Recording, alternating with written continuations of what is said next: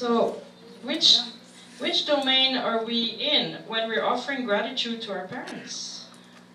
Hang on, I'm going to put our framework back on. Can you do the... There's actually 3 domains. 5 key components. You're good. So we have 3 domains, me, you, and us.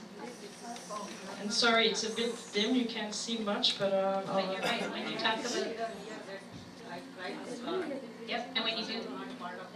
Yeah, so you did a great job. So you said social connectedness is what... And that... Which domain is social connectedness? It's a you and an us and a me. But a me is self-awareness from your son going, oh wow, I have gratitude, but I'm going to offer it to my parents. And then also, this talks about the family. So you're actually, these are, again, self skills and properly the 3 domains. So this is wonderful. Okay, ready for the energy shifting exercise. So this is the daily practice. Thermometer, oh no, sorry, feelings and needs. We took our temperatures. Now put down your feelings and needs. How are you feeling right now? What do you need? Normally we don't cut down so long, you know, it's a little faster. And this is the sequence. You know, temperature, feelings and needs, energy shifting exercise. Mindfulness, breathing, something else we're going to do today. So now let's put our feelings and needs down.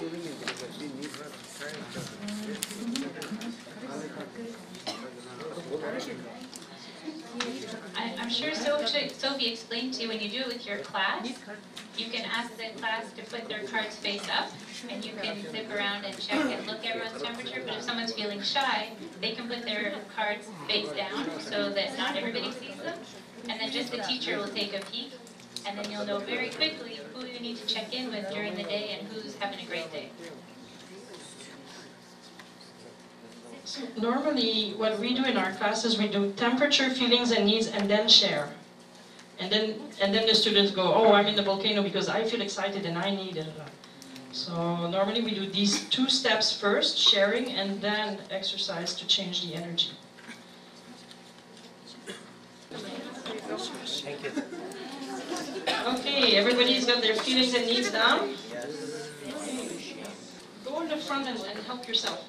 There's a thermometer. Whoever is new, go in the front and get what you're missing. Thermometer, feelings and needs. So when you have a lot of feelings and needs, I would also say pick the most important feeling and the most important need. Because I see a lot over there. Okay, so now we've done our temperature, feelings and needs, we've shared. We're going to do an energy shifting exercise. Last week we focused on mindfulness because we had a teacher, so this is great. We learned a lot. I mentioned that we don't really go into meditation with children or students. They're not there yet. But what we call meditation or mindfulness for our students are just very basic regulation exercise with breathing exercise. We could do count 10 breathings, like that's 1, and then I do up to 10. That would be 1 exercise. So we do this with the students. For you as a teacher, you need to develop a very good practice in mindfulness, and please use the teachers you have here. You're very lucky to be here. Today we're going to do something different. We're going to do the secret garden. Because people mentioned visualization last week, so I'm going to lead, it's not a meditation, but I'm going to lead this visualization with you so you can see what we do with children, and I call them children, I mean students. We start this in grade 1, right, Dad? Even kindergarten, we do this exercise. The idea is to go inside ourselves and find a place of peace and calmness. It's to touch base inside ourselves. So what I explain to the classes is when you go into your own secret garden, there are no friends, you don't invite anyone, it is your own place. It's just for you. So you shouldn't really find your best friend in there. It's just for you. What we're going to do is take 3 deep breaths. First deep breath, we relax. And the second one, imagine you're seeing the entrance to your garden. It could be anything. A gate, it could be some place you've been before also. It could be a real place. Second breath, you see the gate. And then the third one, you're inside your garden. And then you're going to just follow what I'm saying. Okay? So to do that, we sit down comfortably.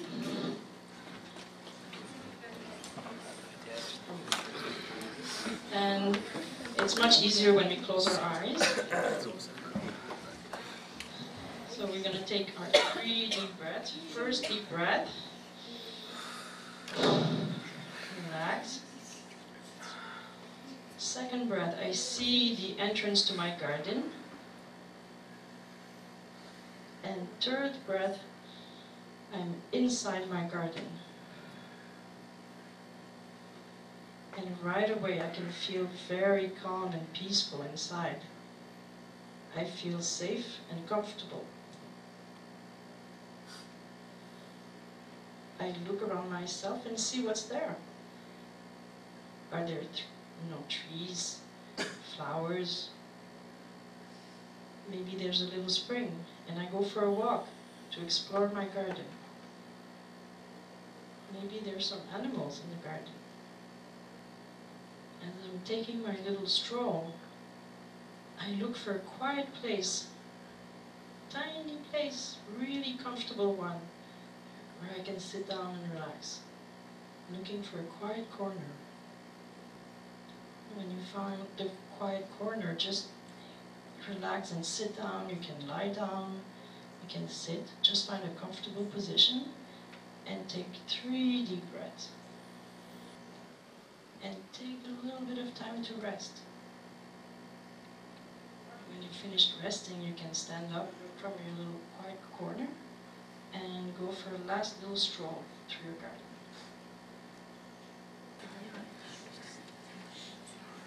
Okay, so any comments on this? How is it that when we do this with especially the younger students, and quite surprisingly even old ones, they really want to share. Oh my God, you should have seen what I saw these trees in my garden, and there was a tree with candies on it. All kinds of things can happen. Again, there are no right and wrong answers. This is like something that's happening inside someone. What we don't want to hear is, my best friends were there, and this we have to have a little chat with the students and say, look, let's try to just do this for yourself. This is your own little place. I only once had a student who said, my garden was full of bombs and there was fire everywhere. So this is not an exercise I'm going to do with that student the next day, for sure. We're going to find some other way to relax.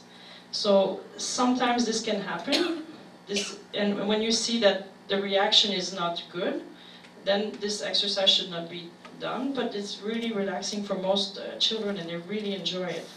So how is it for you? Any comments? And sorry, it was quite quick. We did it quite quick. Any comments? Do you see anything, or it was black? Raise your hand if it was all black in there. So again, when that happens, there was a young boy in grade 4 who said, that's okay, that's because it was nighttime in my garden. That's exactly what I tell my students now, because this is it.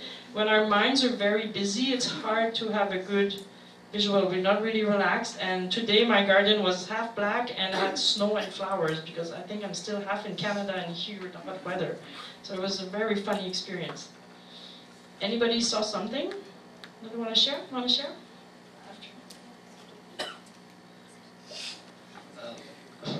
When I was imaging the garden which situated nearby my schools. So when I was entering the garden, I see so many flowers are there, and then so many beautiful birds singing around, and then I can see all the butterflies are there. When I was going to see corner of the side, I see some dog just looking at my side. So I was wondering that I'm a little bit scared that dog's coming to bite me. After that, I just, slowly just walk out from the garden, and I feel that it's gone. That's all. Oh, wonderful. Wonderful, yay. Maybe next time you can tell the dog to go and change garden. Yeah, just send him away. Thank you. Would you like to share? I would like to, garden may not be the most comfortable place for many people. For example, for me, garden is not a comfortable place. Maybe my bed is most comfortable for me. my room and my bed, I can relax there, So garden is not a disturbance, but maybe same feeling for others. I mean, my question is it should be a garden or somewhere else? Any place where you feel comfortable, like inside the, the temple, or it could be place inside the temple where you can relax and you can concentrate. It's cool and it could be like that. So in my garden, I have many doors, and most of them are real gardens I visited during my travels. And the quiet place where I go and rest, that could be your temple, or even your bedroom turns up in there. So, and if you don't like the image of the garden, you could just, you could start with a quiet place inside, but that's harder for young students to imagine. This one is quite, we find quite easy for children to imagine, but you could have a physical representation of your room inside, or something like this.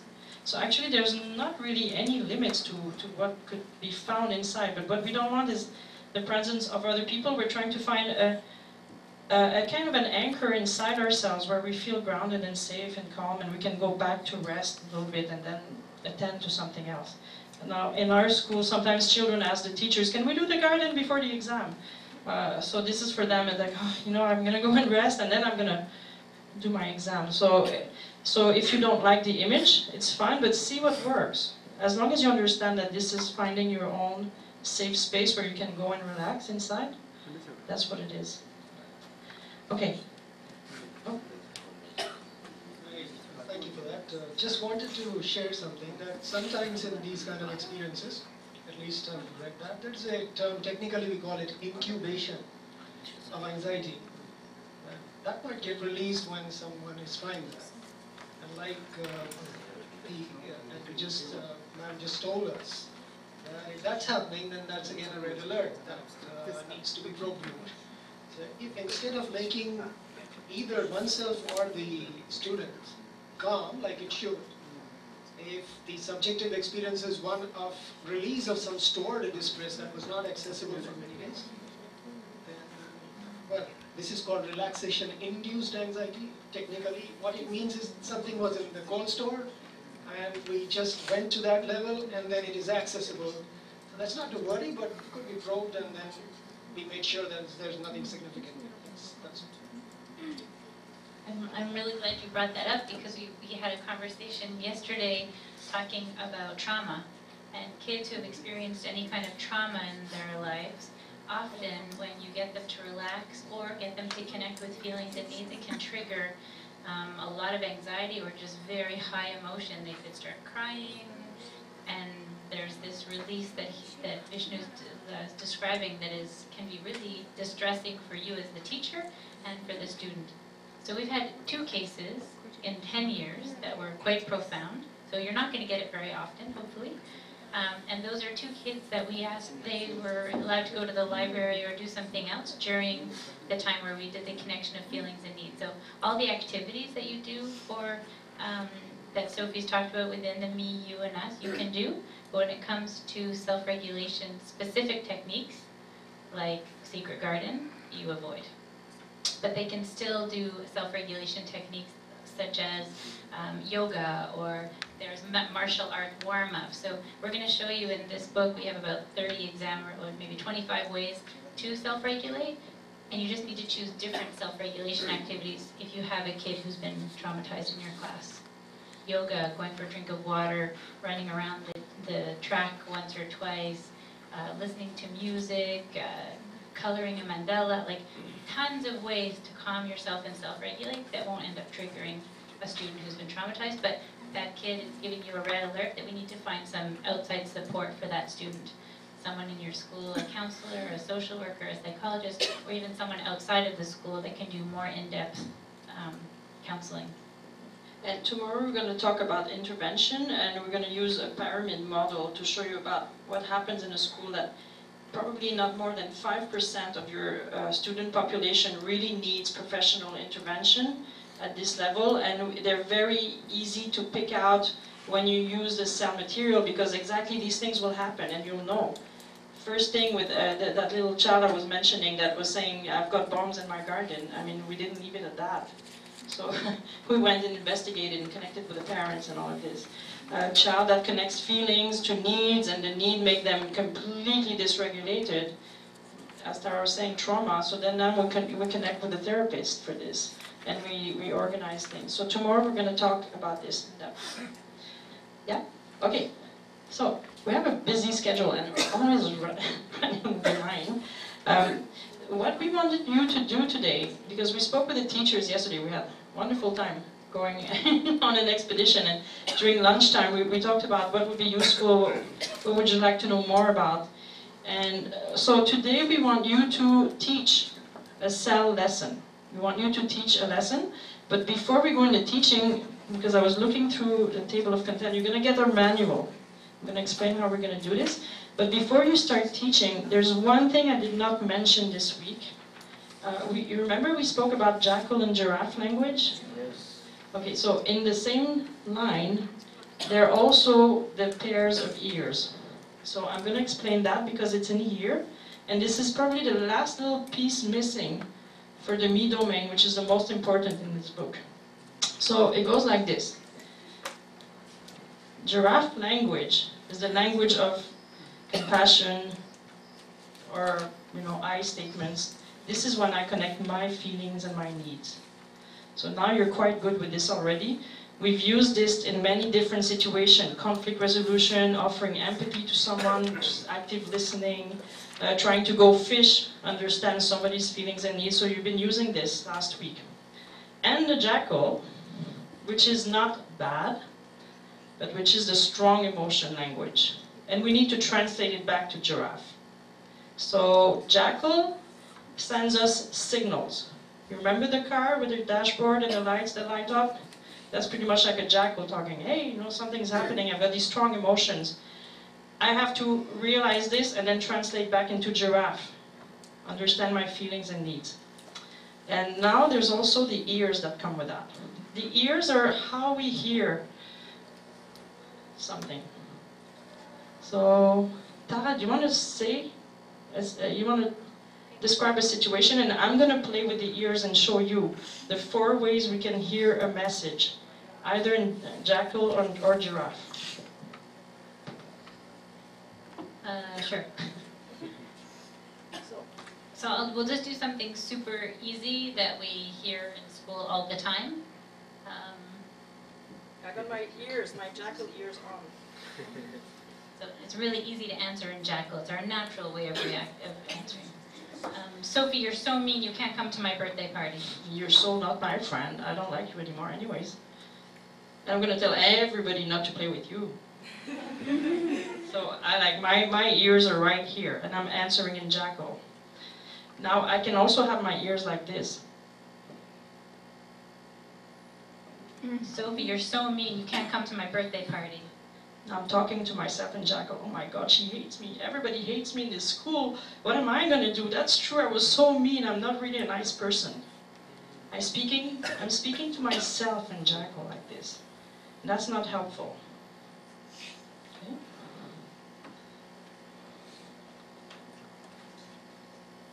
Okay. Speaking giraffe to myself. Sophie, you're so mean, you can't come to my birthday party. Oh, when she says that, my goodness, I'm feeling, I'm going to go see my feelings now. Feeling angry, so angry and sad. Yeah, I'm angry and sad, and I think I need to understand why Tara's saying this to me. I think I'm going to go and ask her. So you see, now I'm speaking to myself in giraffe. So she's in the me domain, now she's going to switch to the you domain. In giraffe, because now I'm going to hear her. Sophie, you're so mean, you can't come to my birthday party. I'm going to go fish. But first I'm going to take a deep breath because I really don't like it when she says that. Are you angry and you need to talk about what happened yesterday at recess when we fought? I am angry. I'm really angry. I don't want to be your friend anymore. I don't want you to come to my birthday party, and I don't want to talk to you anymore, and you're super mean. Right now I want to put my jackal ears on. Now I make a big effort, and then I get this, so I want to jump back to this, but I'm still in the volcano, and I don't want to hear her right now. Okay, wait. I need to understand this. Are you still angry? Yes. Do you need respect? Yes, partly. Oh, I need more giraffe ears.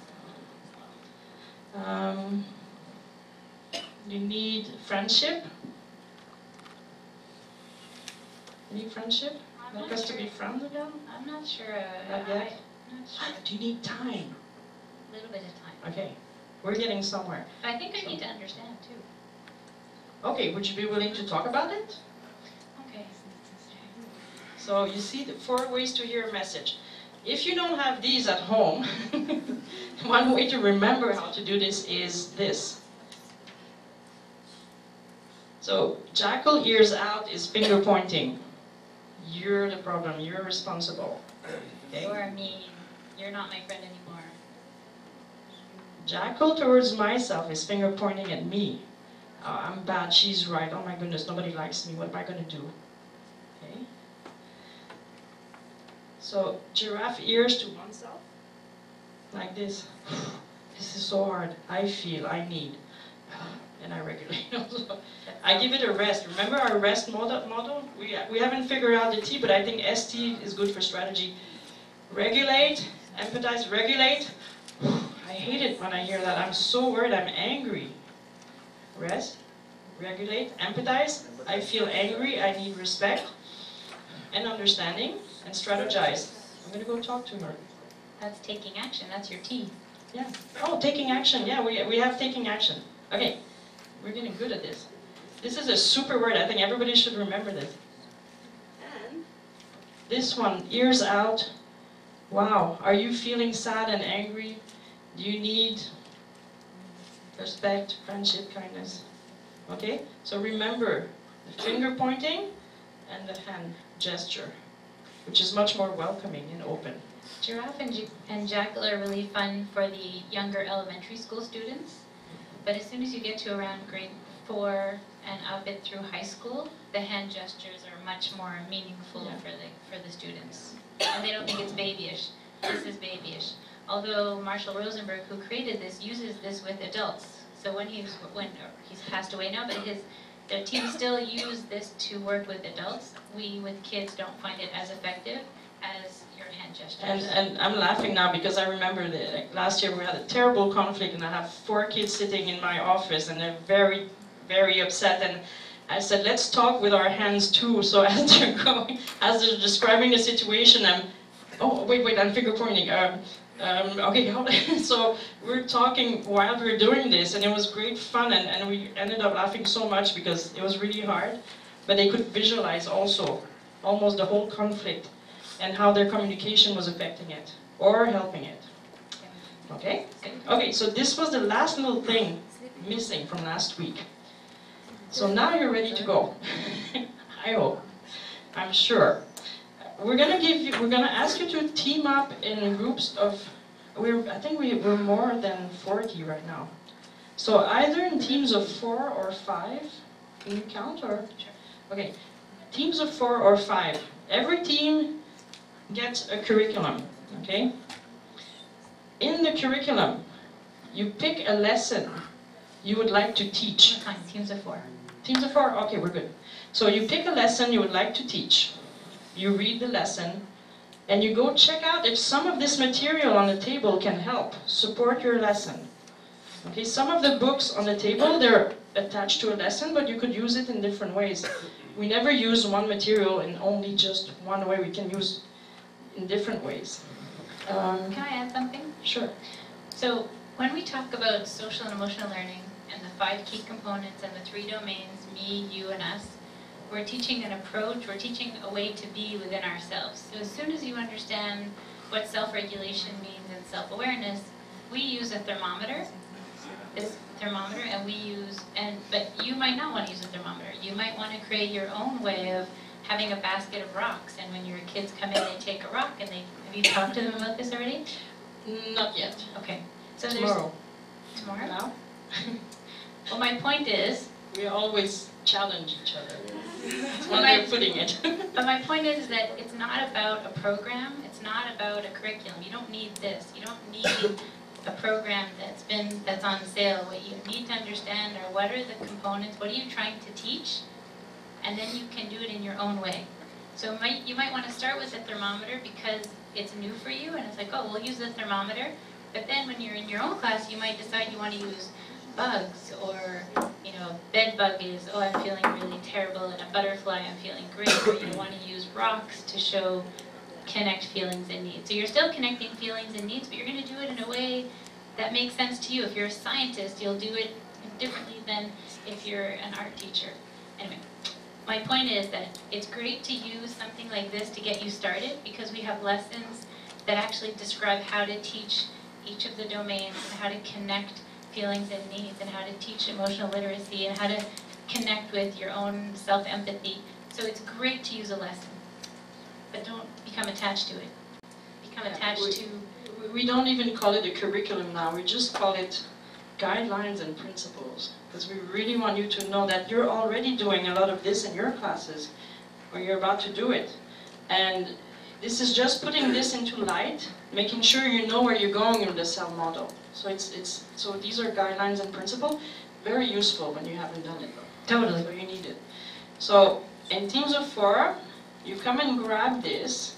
Mind you, we haven't done cooperative learning. It's going to come tomorrow.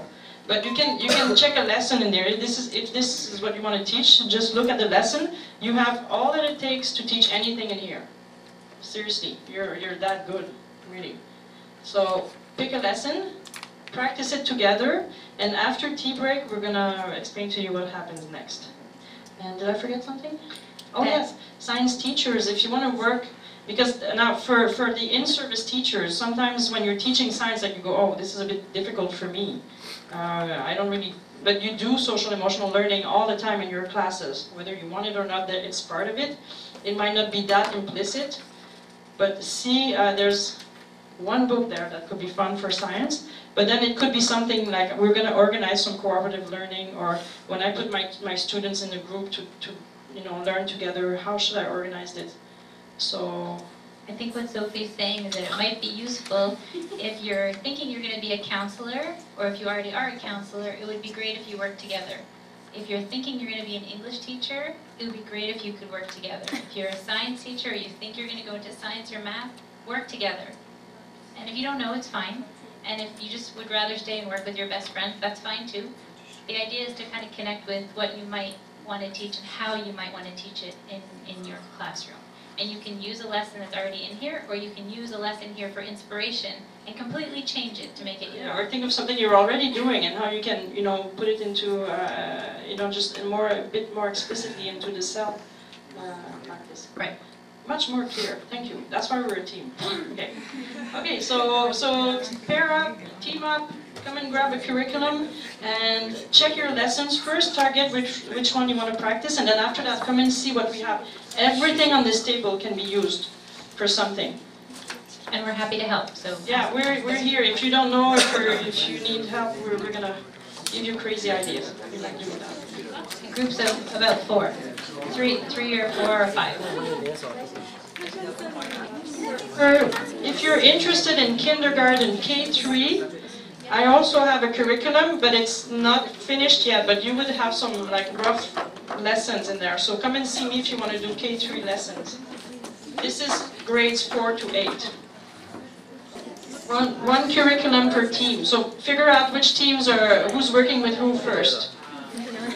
And stand up, go and mix around. You can go out if you want to. It's not too hot, you can stay here. Find yourself a nice place to work together.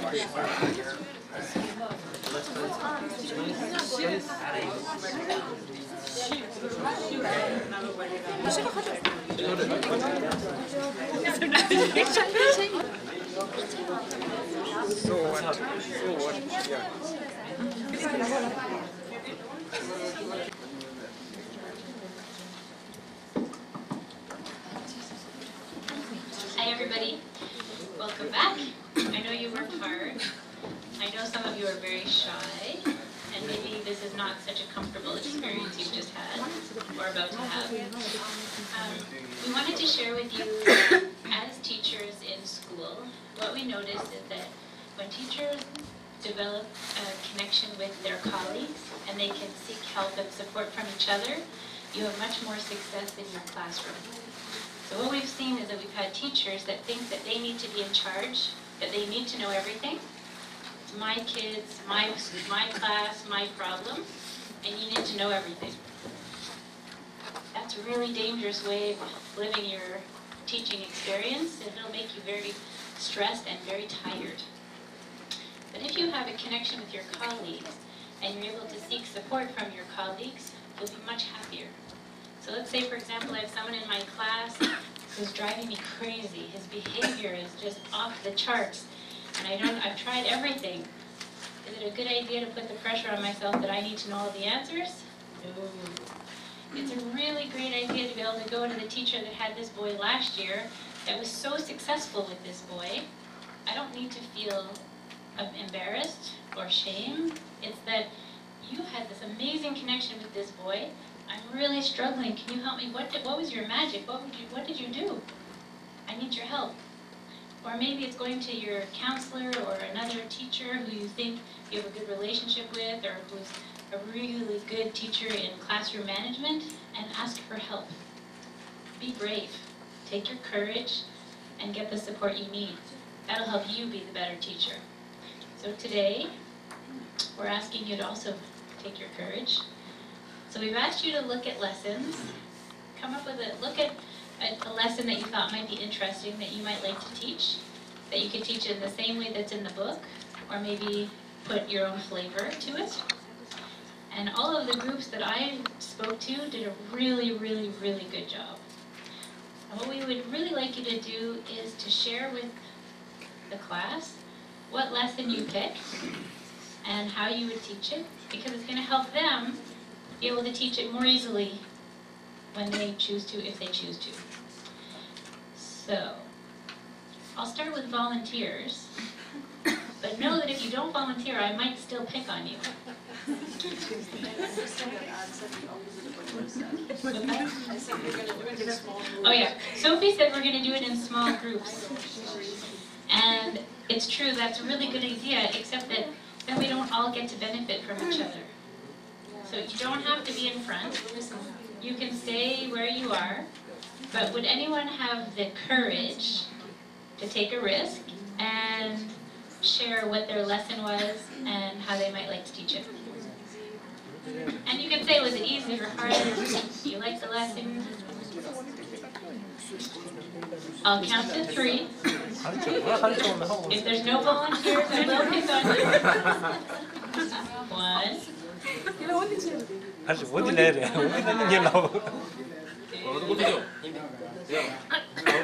You're feeling brave? Oh. Yay! So if you want, your team can come to the front. If you want, your team can go wherever you want.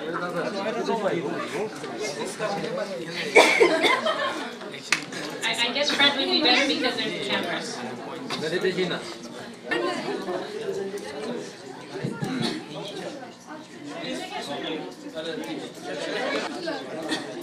Okay, I also want to clarify one thing so that you're not nervous.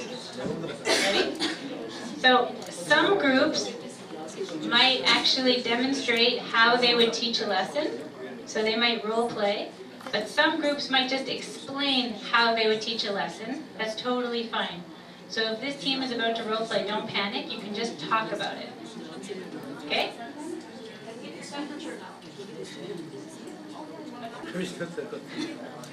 Okay, yeah, good afternoon. First we are going to perform with a scene which is happening in our day-to-day life. From that scene, we will start our presentation, small presentation. Okay, start. Action. Start.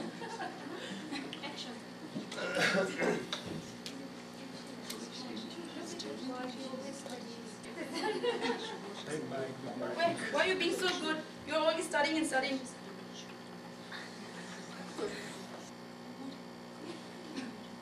Oh, Shakya, how are you? It seems that you are quite sad these days. What happened?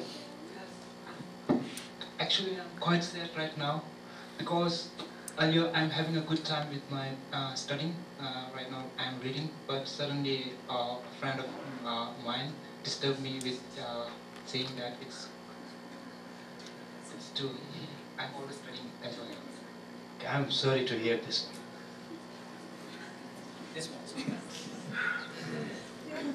Okay, so to the general audience, you observed what happened in front of you, right? So what I want you to do is, group by group or individually, you can volunteer and answer. What did you observe?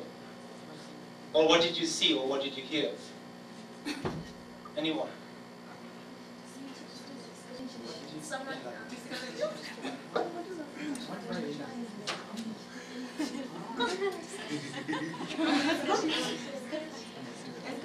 Okay, mind you, there's no right or wrong answer. You can just say whatever you saw. Discouraged. Who discouraged it? She discouraged it. Any other? She judged him and discouraged him.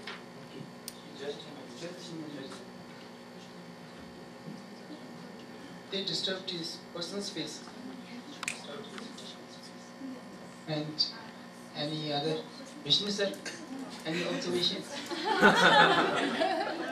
Or any conclusion? They are observing it very well. Everybody's observing very well. What is your point?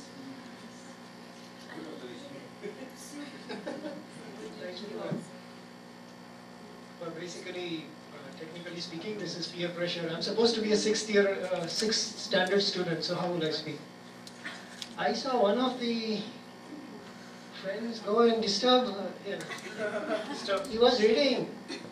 Now he's not reading. Well, not like that. Anyone from this side? So we're doing the observation, right? So I have to give my What did you see or what did you hear? What did I see? Oh, yes. We're in 6th grade, right? I saw one girl walk up to him, put her hand on the shoulder. I didn't hear what was being said. And then she went back. Are you sure that you didn't hear? No, my ears are really not good. So I saw 3 girls talking, and one girl pointed at him, but I couldn't hear what they were saying. But it didn't look nice. No, that's a judgment, by the way. That's not an observation. And then one girl came and put her shoulder on him and said, and her tone, I heard a tone of voice, but I didn't hear what she was saying. I can't remember.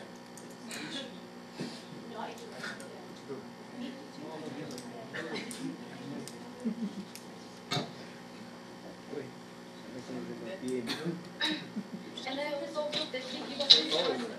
And there's no He gave up so fast. Okay. Alright, so we won't take long. I think with these observations over here, what we can summarize over here. So our lesson is lesson number 9. If you have the book, you can go through that one and see. Our topic was observation versus evaluation, right? So when a conflict happens in your school or it happens anywhere in your workplace, it is important to keep observation as neutral as possible, right? Don't mix your judgment, don't mix your emotion in your observation. So most of the observations over here, these are not observations, right? These are not the observations. Your observation should have been neutral.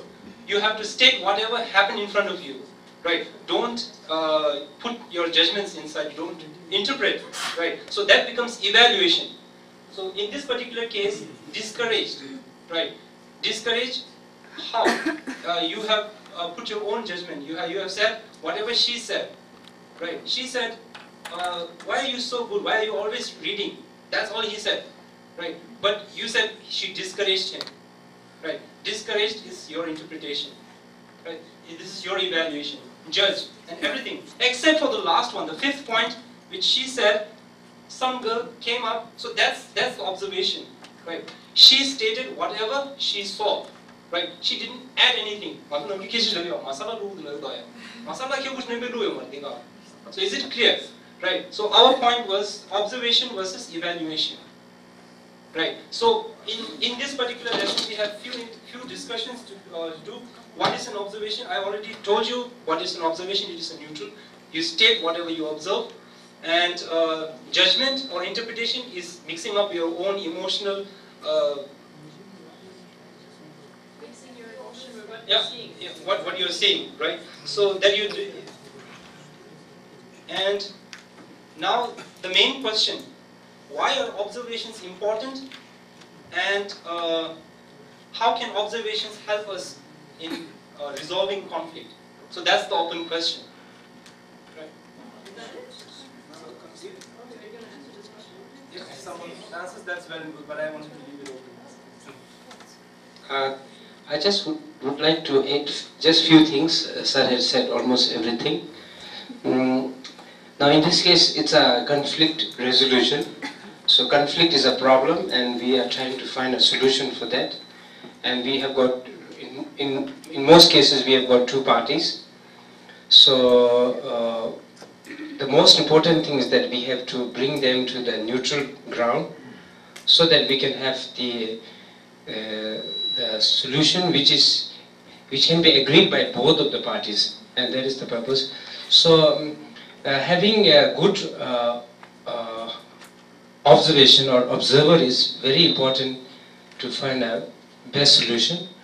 And a good observer is like sort of like a camera, or it should be like a robot, where he or she should not mix her interpretation and judgment and feelings to that. But in most of the cases, we don't observe, we don't give our observations. We put lot of judgments there. In Hindi, we call it masalas, as sir said. We put lot of spices, and then we, destroy the real taste of the food, or something like that. So sir will do the conclusion. Once again, good afternoon. So I'm sure you guys have enjoyed our small act, and I'm also sure that many of you had now come up with the things which we had like act today. So my part is now the conclusion. So from the chapter observation and evaluation, so from there we first try to give you what is observation and what is evaluation. So if we are trying to if we define, or if we separate these two things exactly like if we distinct those two parts, then they will be distinguished between language of simple observation and judgment. Yeah. So there will be no, like, from this point of view, if you distinguish those two things, then there will be like lots of benefits are there. This is it will stay close to the actual fact, right? So if you don't judge, if you only speaks about the observation, then the case will stay close to the actual fact. Second thing is, it will not caught up in a own emotional interpretation. Sometimes, like, she just told him, you are studying too much. But this boy, if he take it into so much emotion, and if he say like, she told me that your mother is something, or then father is something, then that is the emotional interpretation. So it should be observation. And the third thing is not to sum up the situation, leave the situation from the very basic itself. And it finally is, so if you observe, then it is the first step to constructive conflict resolution. Yeah? And if you evaluate, or if you interpret, or if you judge, then it will not be the proper means for constructive conflict resolution. Thank you.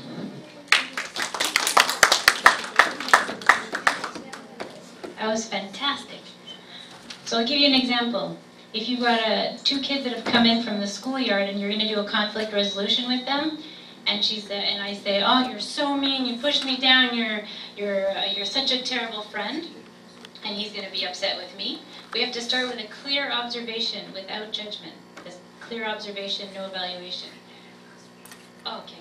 So I won't go into detail, but you have to have an agreement. Can we agree, I didn't push you, you pushed me. No, you pushed me, I didn't push you. Okay, but can we agree that you fell down? Yes. So you fell, so we'll just start with he fell down, not that anyone pushed. So just start with he fell down and then you can go on with your conflict resolution. Can I just say that this was amazing because we're asking you to give, we do this lesson in 1 hour. We go very slow, explain. So we had barely 10 minutes and we got to the point. It was fantastic. It was fantastic. And also, you know, all the students are contributing. Sometimes they're not their evaluations, still it adds to the conversation. Or I just saw one piece of the observation and she saw the other, or he added to this. So all of this participation is really important. And maybe one idea is to write and try to translate, you know, what the evaluation is into the observation. That's also very helpful. So that was a fantastic job, really. I'm really impressed. This lesson is not easy. Observation is super hard. So well done. Yeah. One of the hardest things we do. Can I just say one thing? But in real life situation, the things are very complicated. For example, a boy A pushed the boy B, and even if finally he has to accept that he pushed that boy, but he would say that last year your brother has pushed my brother and that's why I pushed you. And you ask the other one, he says that, and last year you talked about my mother and said like this. And many of the people, you know, they're involved there. So it's quite... But this is, I'm so glad you brought this up because we call this an iceberg. If you start teaching social emotional learning and effective communication when they're Iceberg conflict, not like the thermometer. Not like the thermometer, but I'll tell you a second.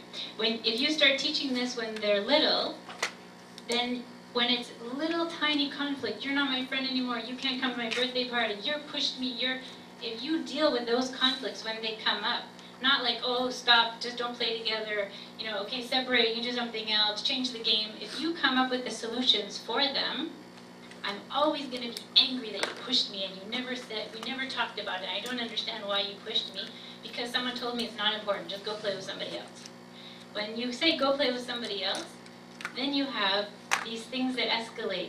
And every year, I'm still angry with you for pushing me when I was in kindergarten, and I'm still mad at you, and I'm not going to be friends. And I'm in grade 5. And I'm going to tell you guys, don't play with them because they're so mean. I've even forgotten maybe why they were mean. But we have an iceberg conflict. So by the time I get into grade 5 or grade 6, I scratch the surface. I think it's just a little fight.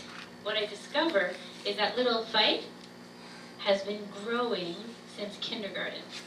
Because every little thing grew and grew and grew, and I scratched the surface of a little tiny nothing fight. Whew, it's all this stuff. Last year, when we were in kindergarten, and it's big. But if you start dealing with things when they're little, you'll have almost no iceberg conflicts in grade 6, because you're going to catch them. And so at the beginning, when you start teaching social emotional learning, you're right, you're going to have a lot of that stuff. And you've got to go back. Oh man, that happened in kindergarten with your brother? Whew, you must be still really upset about that. Tell us, and you deal with it then. Do you remember when you pushed that kid when you were in kindergarten? The other kid's going to go, no. It's like 5 years ago, I forgot, I don't remember. But it's still so present for you and you're so upset about it. And then we can say, well, I think he's really, really struggling with this. If you did push him in kindergarten, how would you feel now? Oh, I feel terrible and it's still bothering you? I'm sorry, buddy, I don't remember. I really want to turn the page. Can we turn the page, 6 years later? And then we're going to make up and I'm going to say sorry. And then it's going to be, oh, okay. And then you'll have to do every conflict until you get back to the one that happened today. It's super complicated and it's very time consuming. But when you do it, it eliminates all kinds of problems later. Would you add anything? Yeah, totally. No, that's it. Okay. Like conflictual hygiene, actually taking care of your conflicts as they arise, even if we think it's a small thing, it's a big thing for children, and students. The teeny things are big deals for them when you're little. I have something to ask. In the discussion, they have mentioned that we as an observer, we should remain neutral. will neutral really helps to solve this conflict? So what you're saying is... Neutral means we should not go either side. Right. So you have to, as the adult, you have to stay neutral, for sure. And as the adult, you have to help them find a common place to start the conversation. So if in the conflict of two people come inside having a fight, but I ended up falling down and cutting my knee, and I'm really angry because he pushed me, but he says, I didn't push you. You pushed me. No, you pushed me. It goes back and forth. So we say, okay, wait. Can we agree that Tara fell and hurt her knee? Yes. Doesn't matter who pushed who, because maybe I pushed him first and he pushed me back. So I'm angry and he's angry. What's important is that as the adult, you're going to be like, okay, let's listen carefully. I think you're both really upset right now. You're both really angry. Can we agree Tara cut her knee? Okay, let's start from there. How are you feeling? I'm feeling angry. Tara took the ball and threw it over the fence, and now we can't play ball anymore. So I need respect for the rules in the game. How are you feeling, Tara? I'm scared. My knee is bleeding. I'm hurt. I'm mad. And I need safety. Okay, I need safety. He needs respect for the rules. Okay, so how do you meet your need for safety, and how do you meet your need for respect for the rules? And we're just going to kind of go slowly until we recognize, you're right, I did throw the ball over. I'm really sorry. Yeah. Just quickly, because I wanted to hear some other teams, but I just wrote something. Evaluation will lead to escalation. So if you're not neutral, it's just going to, get more jaggedy, or it's going to escalate. Observation will de-escalate slowly, because we're on a neutral ground. And the real terms of, I was asking, but it's like in the Cold War, very big, huge countries, conflicts and things. The real name would be also, the conflict can become intractable. If we don't pay attention to little things, it gets bigger, bigger, bigger, and then you have like a ball of like wool, and you don't know where the beginning and the end is, and your conflict has become intractable. And undoing it at this stage requires so much skill, it's really hard. Whereas if you've been taking care of the little things, that's going to be so easy. Like little knots, and you undo, you help undo. You also develop lots of autonomy from your students trying to understand how to do it themselves. But if you let them become untractable, that's a lot of work. Okay, we need that's another group. thing because... Any other volunteers? Or do I pick somebody?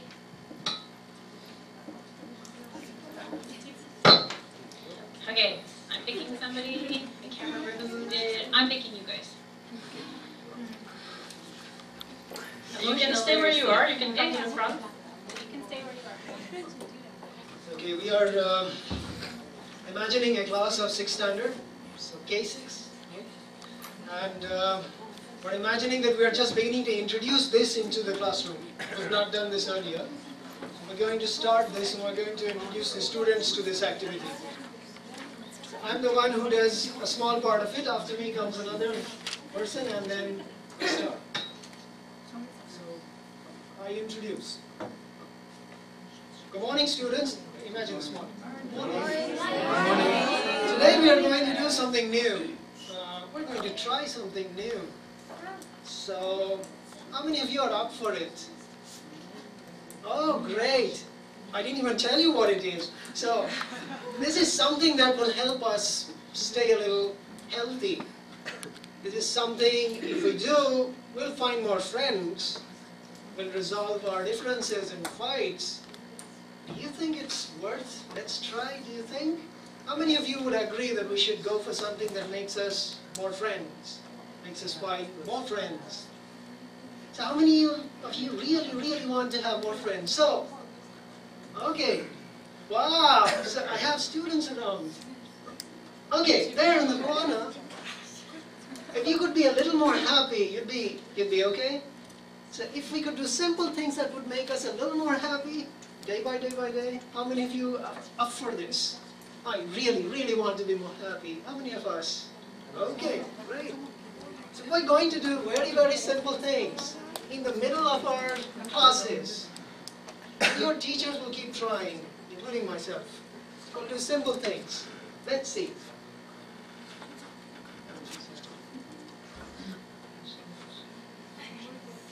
afternoon, class.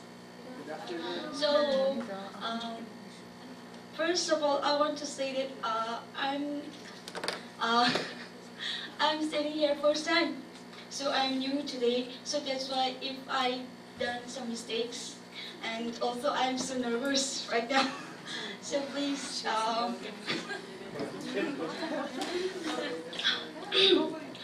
Okay. Now I want to tell you about the temperature. Temperature means the emotions of the feelings or emotions of the students. So right now, here I am. If I ask about my feelings, then my feelings is this one. So nervous and very confused, doubt, lots of mixing emotions. So I want to ask you. What kind of feelings, what kind of emotions you students have? If anyone wants to share their feelings. Happy. Happy. Oh. And that feeling? Lost. Wow. And you? Excited. Excited. And I want to ask you? Curious. Curious. Wow.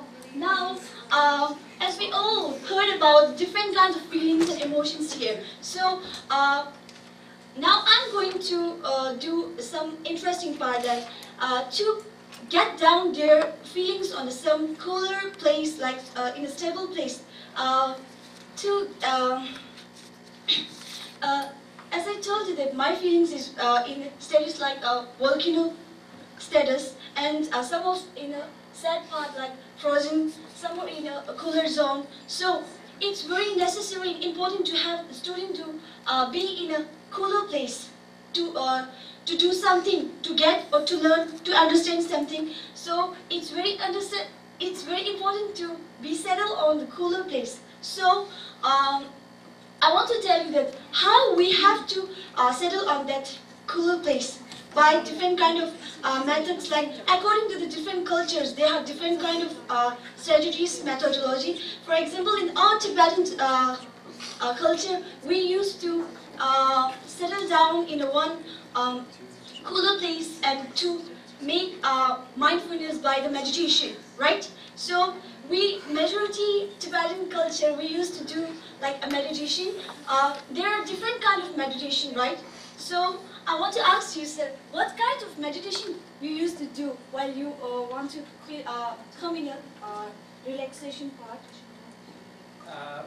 I have not much, experience of meditation, but breathing and calm down, my mind, so that whatever I'm going to do, I can focus on that part. This is just a simple, meditation, sort of a meditation. Thank you, sir. Okay, now, student, we get some kind of examples. Like, if you want to come in our cooler status, then what kind of method, what kind of strategies we want to apply? So,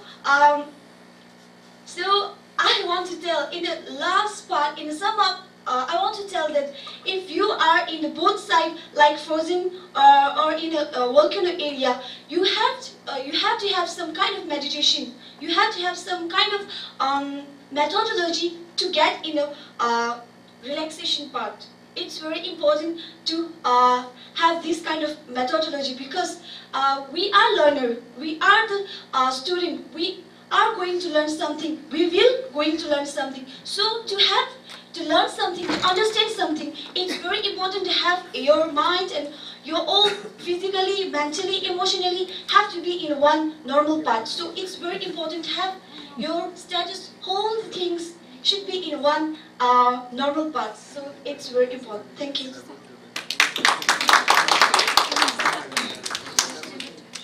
Hello, student.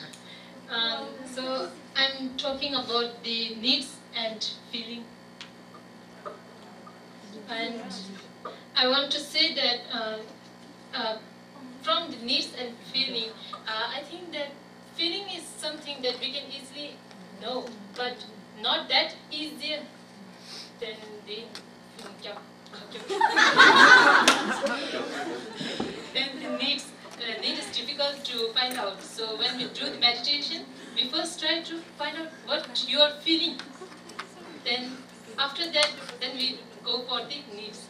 right?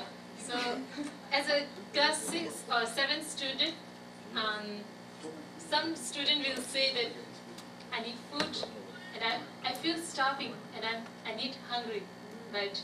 This is the common response from this standard. So there are some students who face difficulty in knowing their feeling and needs. That time as a teacher or instructor, it is our duty to exercise or regulate these children. That time we use this method, the emotion thermometer. So as my friends say that this is the high level energy and this is the low level energy. Low level energy doesn't mean that it's the bad part or only negative. It includes both positive and negative. So for example, suppose, okay, I take my example. When I entered this study hall, I feel sleepy because last night I slept very late and then woke up early morning. So I feel sleepy and I need rest. And another one was I feel worried for my friends because one of my friends is sick and she needs medicine. So that time I need help. I was in need of help and I went to dispensary, but there was no medicine and the nurse was not there. So I feel worried, and when I entered this hall, I was still in worried condition. I was thinking about my friend, what is she doing and how she is feeling right now in her room because she was all alone. So that's why I am worried and I'm planning to go to dispensary after this workshop is finished. So this is how I feel in this morning. And right now when I talk about the situation, then right now I'm feeling even more worried and so full of tension because I need to speak in front of so much high people later. So yeah, this is what I want to talk about. Yeah, thank you. So everyone, my two colleagues here told you about what will be seated. My two colleagues already spoke about something to us, so they talked about two things. Here, this is something that we can easily relate to. So let's try doing this, shall we? If we are ready, then we should try. So are we ready?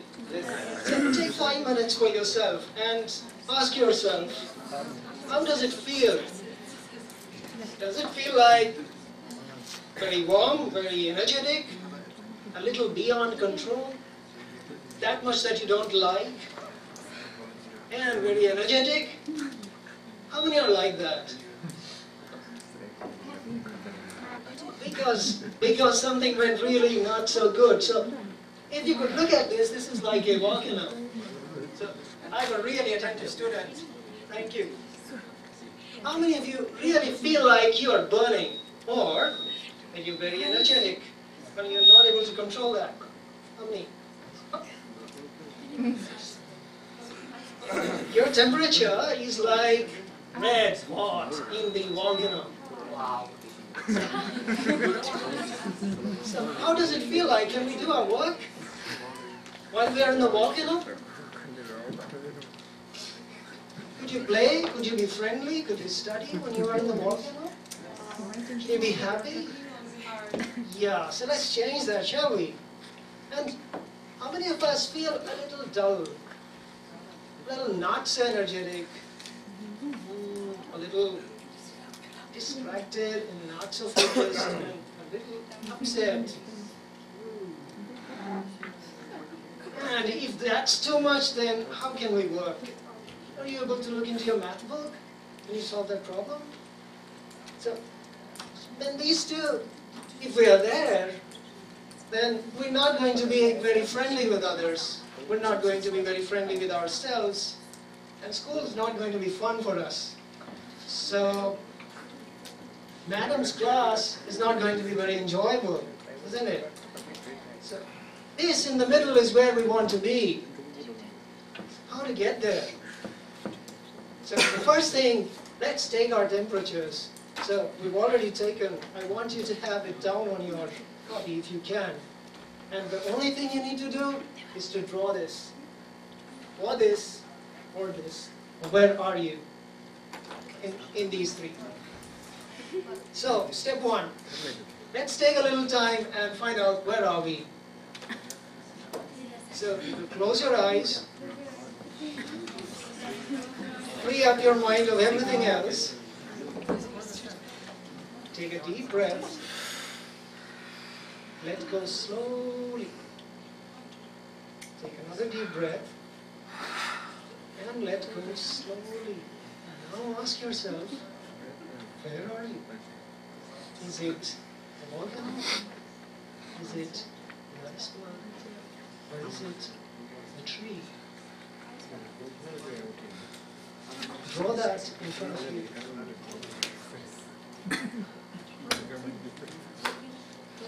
Anybody wants to tell us about the volcano? Oh, there. I'm in the tree zone, calm alert. Wow. Because I'm not teaching right now. We're playing kids here, so it's okay. So one of our colleagues is really in a calm alert zone. Would you like to tell us? Please. I'm in the middle of volcano and calm tree. Yeah, because I have some confidence as well as I'm too excited because I want to learn and ask lots of questions. And I'm confident because I'm knowing the things which I have been asking. So I'm in the middle of the confidence and the volcano. So you see that you could be in the volcano for things that you like and things that you don't like. And if you stay there, then it comes in the way of learning. It comes in the way of everything, including a simple moment of happiness. We will not be able to retain it. Anybody would like to share if they are in the cold zone? So it looks like I'm in the cold zone. Okay. I'm really also in the cold zone. Actually, outside I feel quite excited, but inside when I looked into it, I feel that it's very cold because I feel that I'm quite different in a different state. So looking at that, taking all the situation, considering all the situations, I think I'm in the little bit in the colder zone right now. Great. Thank you for sharing. That was fabulous. I think we're going to have We'll have to stop. Thank you so much. We thought we were going to get 10 minutes each team, so that was great. And we're going to time, because we want to see a few more. That was a wonderful demonstration. Be careful, don't overdo it. Don't think you have, keep it simple, okay? Because I know it's really difficult at the beginning. And if it's too much, also, it's very easy to read what's in the back, okay? So, and I absolutely love the fact that you spoke of your own experience, both of you, the three of you, like, you know, oh, actually I'm reading the volcano right now. This is great, because that helps. And when I do this, I also practice for myself. So if you find yourself in the volcano, you just did some fantastic modeling for your students. One slight thing, be careful if you talk about getting back to cooler, that they don't confuse the cold. I like it when you said after that the frozen, okay? So just be careful if you say cooler, will they think that this is good, or there's no right and wrong, but just make sure you specify. Okay, so that was really, really fun. Thank you. And keep it simple. Yeah, big round of applause. I just want to add that they came up with 3 really good energy shifters to change your energy. So if you want to talk to them afterwards, they'll share their good ideas that they didn't share with us publicly. Do we have another volunteer group? I'm going to time this time. Yeah. So you might not be showing the whole If we don't have volunteer, I'm gonna volunteer this group over here because they're ignoring me. And then the next group is gonna be this group, just so I'm warning you ahead of time. Okay, come really fast. We're gonna time you. You can have 5 minutes, 10 minutes. Should we do 5 minutes and stop? Yeah. Okay. I think we'll just do 5 minutes and stop so that we can do another I group. think you're doing a whole lesson. I think they're doing the whole thing and when it rings. So I'm going to put my timer. You're doing your whole lesson and when it rings, we stop there. Okay? Are you alone?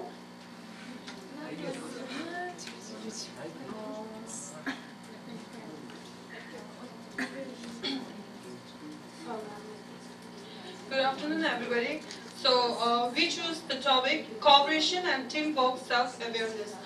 Actually, we thought like this is very important, right? It is school, classroom activities, all are related with this one. Like we are doing a group teamwork in the class, and like we are also doing a group work. And, okay. So about the cooperation and teamwork self-awareness, here they are divided in two topics like what and why. What is like it's about like for first of all, this is about the main important thing is about cooperation. Cooperation with another person to another person, or like from group, okay, between two group or with one to another person, anything like that. And second is like self-awareness. Because of self-awareness or like for to build a self-confidence, we are doing a teamwork in a classroom or in a school or in activities. And about the why, because it seems like to develop our self-confidence. And the main important thing from my point of view, I feel like if we take it as an example, like if we are in a classroom and if teacher asks one question to all of the students, then those who used to answer will only raise their hands all the time, right? And those who don't use to answer, like they always be in quiet or silent in their own place. If we divide it in a group, then more students will get more opportunity to share their views and share their whatever they are thinking about the topic or anything like that. So here, with related example with the cooperation and a teamwork self-awareness, here we are going to give example which we had did before some days or some months. So he will talk to you about this. Hello everyone, and I'm just going to add a little bit on this. What's the basic cooperation and teamwork is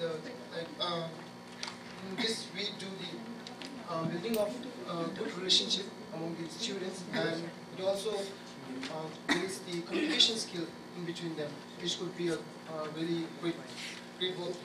And then it also deepens the skill of the students, and it also encourages them to do the work. And it also needs some like they should need the appreciation in the teamwork, and this could lead to a dynamic teamwork. And it also enhances the personal strength. And then students come to realize that what are their actually most of the person, and they have their own individual style to cooperate with an corporation or a society, and which they have to understand. And like it says, cooperation and teamwork. We are a few days back we have done a project which is called a project-based learning, in which we had some of the groups and we had to show some of the works on the table, and we are telling it, and that would be a quite good example if we relate to this topic. Thanks so much.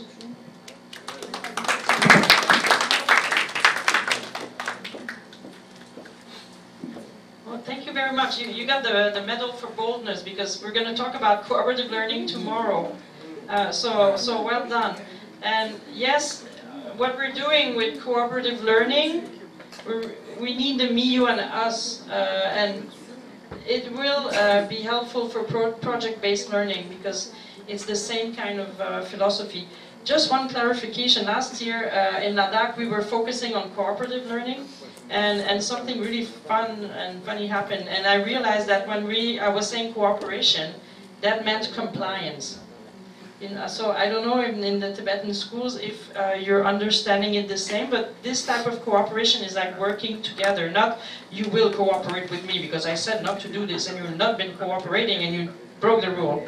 So it's not, obviously that's exactly what you described, but just know that this cooperative learning is not the compliance and discipline part of things. Okay, that was great. Great. Well done. Oh yeah, apparently it's you guys. And in less than 5 minutes, which is crazy. Again, we take a whole hour to explain these concepts, so it's really good. Are you alone?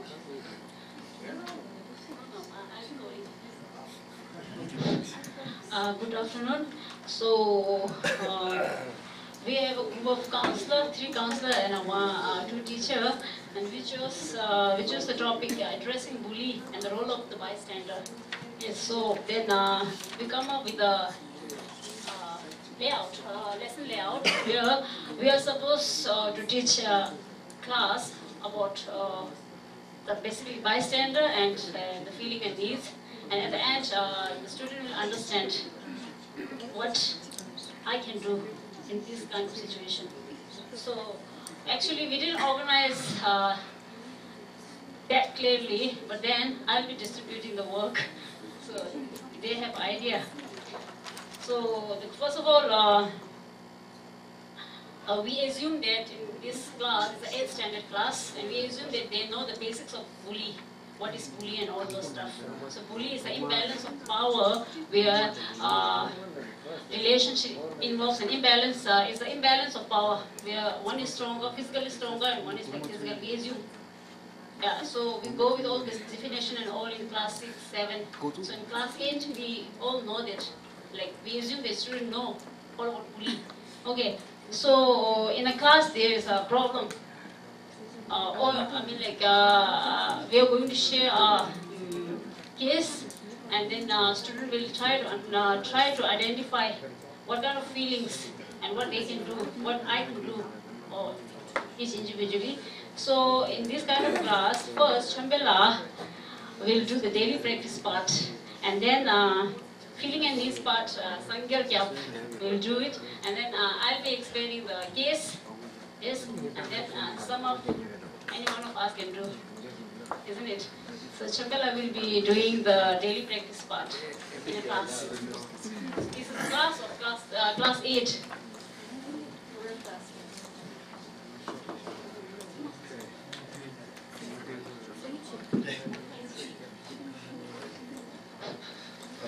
Hello, good afternoon. So, I don't have any idea right now, but I will try.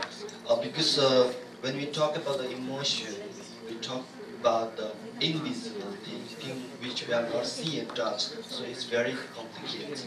So, here, what I feel is that when you can understand what emotion, you have to need very clear communication first of all. When we go through all this lesson, what I observe is when you talk about the emotion, in terms of in English language, it's quite difficult for understand the school level kids, because when you talk about the emotion, it's directly touch of the heart. So you need the language is used for the kids to understand what the emotion is there. So I feel it, when we do a daily practice, we need the mindfulness and check the emotional thermometer is important, right? So I just let it translate in Tibetan. I can think that's more easier for you, because my Tibetan is not good, but I just immediately translate, right? So emotional thermometer is Chorwa Je jelche, right? It just means the emotion temperature. To check someone's emotion, it could be either healthy or unhealthy or measure. So, when I saw this emotional thermometer, it's be in the volcano and the calming zone and the iceberg. I think it should not be like volcano all the time. When you be excited, I feel like, wow, I'm in the volcano. It is not necessary, right? So what I feel is I just give in the Tibetan terms where is represent of this stage.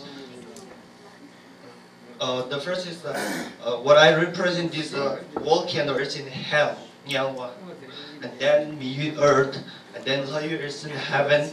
That is the iceberg. So when you be in the hell, what kids understand, when you talk about where's your immersion? My immersion in the Nyalwa, it means the hell. That means you have something wrong, you have some problems, okay, right? So thing is that we have to understand what the problems going inside. That's very important, what I feel. So I just make some Tibetans, because I make sure that the kids can easy to understand where is the emotion right now.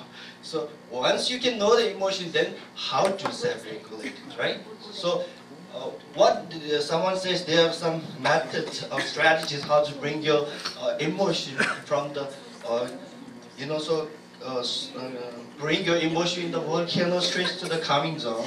So what I usually do is, I don't know it's used to you guys or not, but most probably when I was being high immersion, okay. Thank you so much, and thank you so much for giving this time.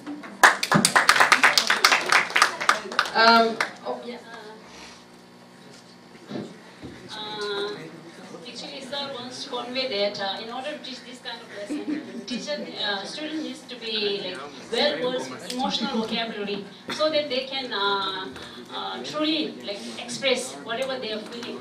Otherwise, in such kind of class as we used to take, student doesn't know like what they are feeling. They just say happy, sad, or maybe anxious. Yes, so it is very difficult for us to to carry on with the class, because they are like emotional vocabulary, they are very poor. So in this, I'll just summarize the thing.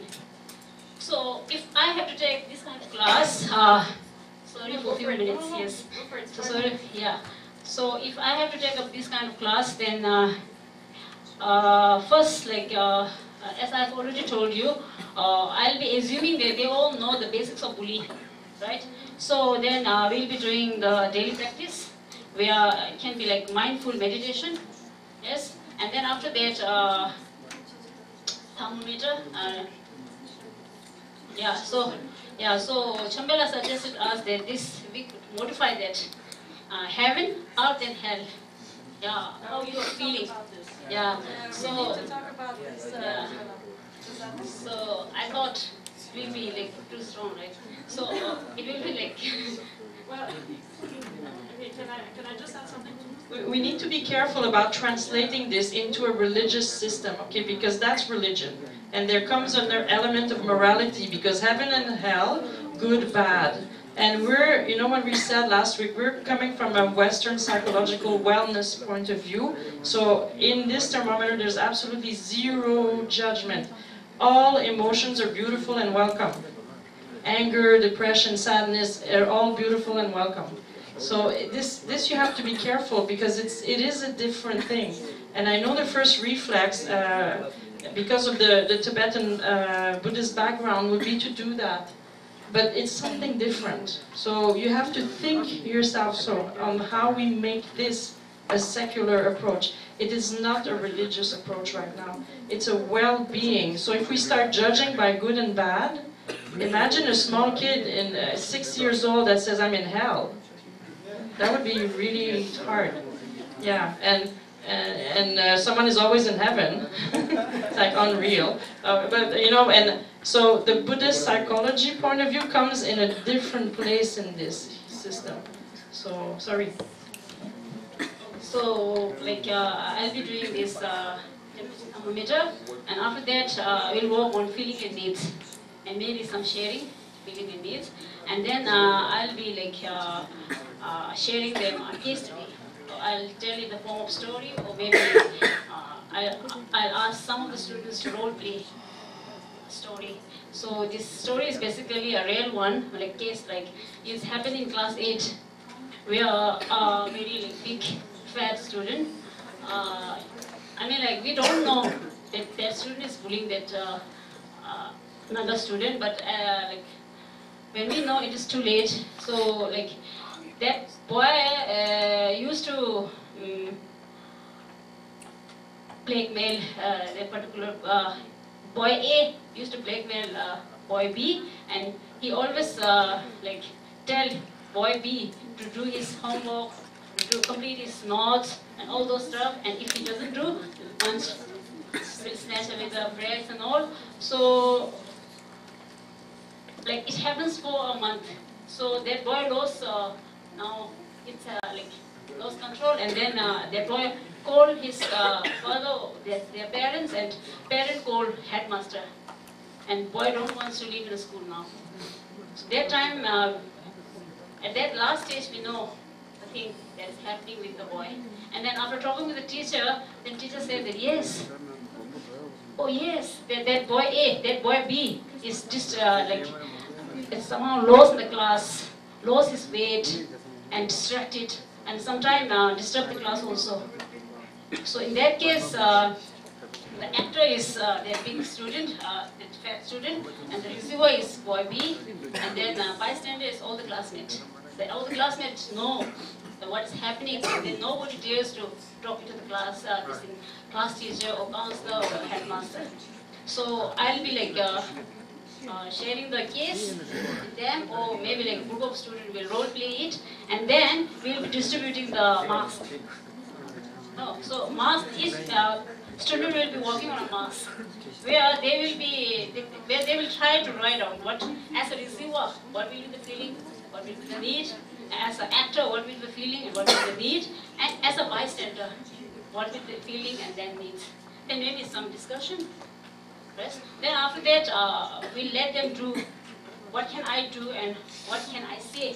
That part is most important, right? Then we'll be collecting that work, and then we'll do some homework as a counselor. I'll do some homework, right? And homework and positive things we'll keep it aside, and some negative things we'll keep it aside. And then according to the situation, we'll either do group session or we'll do an individual session. Right? So that is what we have come up. Actually, we thought of distributing the work, but then time distribution of work. Yes, there's no time for it.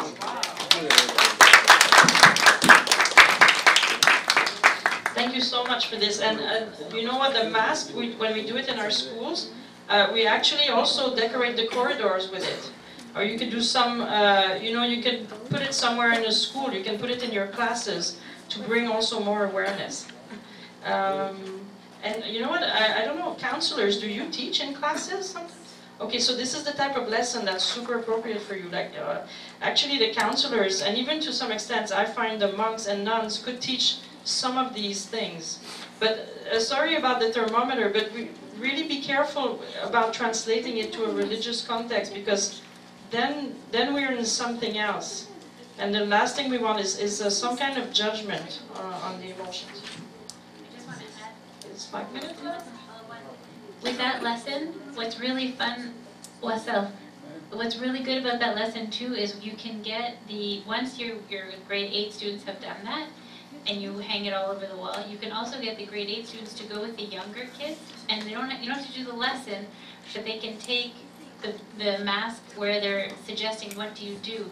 So then the older kids can go into the younger kids and say, if you see something happening that's making you worry, here are the strategies that you can use. And it's really effective when the older kids teach the younger kids, then they're more likely to go and get help, often from teachers or from the older kids, which is really a nice progression. I think it's almost time. So, yeah, no more teams. Okay, now we have to measure the thermometer. Maybe we are in volcano. You're in the volcano? Yeah, maybe all of us. Oh, yeah, okay, well, let's take the temperature. Raise your hand if you're in the volcano. Iceberg, just want to see. Iceberg, calm alert. You escaped, you don't have to present. I really want to thank you all because it's really hard what you've done. What? You need what? Oh, wait, Dara's saying something. All right, we need to collect the books from you, but we're going to make sure that every school has one before they go. We just have to. There's something that we didn't write into the book that we need to include. So I was thanking everybody for having a lot of courage, for doing something not easy at all. This thermometer thing is going to bug me. I want you to make it a Tibetan thing. Yeah. What I was saying is I don't completely translate. I don't say that completely translate the thermometer what I was thinking about. But I said the initial stage of thinking of mind. What is the happy, what is unhappy. That's But even this, there's no right and wrong answer. So trying to fix it is not working because it doesn't represent what can happen in our human experience. But if we can make it more Tibetan, somehow, without the religious context, please look for something that really would reflect something like very Tibetan, and you could even change the images, okay? But nothing that fixes or judges, because then we're restraining the human experience. But let's try to do something really Tibetan. That would be really fun. Yeah, that's your challenge. Okay, so I think that's it. Thank you very much. Wait, one more. Sorry. Yeah, I'm sorry. Yeah, I'm sorry for, to use this 5 minutes, just 5 minutes. Okay. I wonder, we are going to, in real situation, we are going to start with the thermometer, the emotion thermometer, and then we are going to share or show the feelings and needs, and then we do some energy shifting, and then we are supposed to be in the comfortable zone, closer to it. Most of the students are supposed to be in the closer zone. Then we start teaching. For example, in my case, I have to teach the science. And in real life situation, if you teach for, let's say, few minutes, again, you are not going to be in that comfortable zone. Some of them will go to the ice park zone, and some will go to the volcanic zone. And so, the main question is, you being a psychologist, I mean, how long we can teach for particular classes? And then in our cases, in most of the cases, especially in class 9 and 10. The syllabus is so lengthy that we have to finish all of them. We are burdened with the syllabus, and can you give us, I mean, this is a common problem for all the teachers. Right? Can you say just a few words? And I just want to, at the same time, I want to see the beauty of this thermometer. And we also know the thermometer that we can measure our temperatures. That we should be somewhere, our body temperature should be somewhere at 37 degrees Celsius, but if you are too low, then you have got hypothermia, and if you are in a volcanic zone, it would be you have got the fever, and to be able to do all these things, we have to be somewhere around 37 degrees Celsius. But one special thing about this is that in this case, you can be at fever as well as hypothermia at the same time. It's a very special one. Thank you. So I'll try to answer your question, some of your questions quickly. You're right, the curriculum is very intense, and so you can't spend too long doing this. But you also don't need to, teach it every time. So you guys know what this is. You don't need to explain it every time. You don't even need to use the picture, especially when they're older. You show them once and they get it. So all you need to say is, let's take 3 deep breaths, connect with yourself, where are you? It takes 5 seconds. You don't necessarily do the feelings and needs cards every time. In fact, don't do it every time because the older kids will freak out. They'll be bored. They'll be bored. So all you need to do is connect. Or you can even if you've done it often and you say, let's just take 1 minute to get grounded, and you set your timer for 1 minute, and you say you have 1 minute to be bored, or to dream about your favorite holiday or your favorite place, 1 minute, okay, and go. So the practice is really becoming grounded and self-aware. Okay, I'm in the volcano. I appreciate, like, maybe I know what buggies me. It's over here. I'm going to take my 1 minute, get grounded, and be in the class of science right now and focus. So it's not to stay calm all the time. It's just to be able to be connected. Okay, let's go. This is where I need to be right now in science. It's a bit like meditation also. The practice of meditation is to observe your mind and bring it back. Same with emotions, you're gonna do this for 1 second, you're calm alert, and whoop, something else will happen. So the idea is the awareness, not the result. But the result helps, it's fun. But the awareness is the important bit. And as Tara was saying, because you teach by subject here, you will not, when you start a class, if every teacher does that every time, the children and the students will get bored. This is a school implementation. Now you're at the school level. Who's going to do it in the school? Are we making sure the kids get it at least once a day? Are we getting it during the week, at least the daily practice? Are we, making sure that emotional literacy is happening in our school? So this is more like a school discussion you need to have. And how you do it in your class in science, you're more like finding opportunities to reinvest rather than going through these explicit lessons. Maybe in science there's a few lessons that will apply, or in math, but you're actually more looking for opportunities to reinvest some of the concepts. So you should be familiar with the lessons.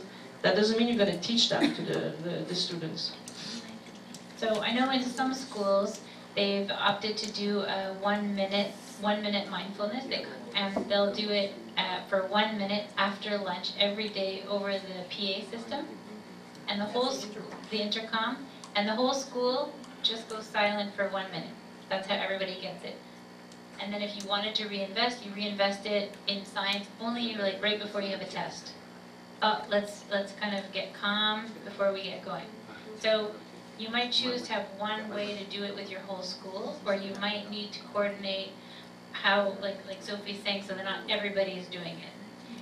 There's other teachers that have decided that the kids are the most dysregulated in the morning when they arrive and after lunch. So in my class, when you come in, you can read a book or draw, or the teacher will turn on music. Just for 1 minute, regroup, and go. So it can take many different flavors, but it shouldn't take more than 1 minute.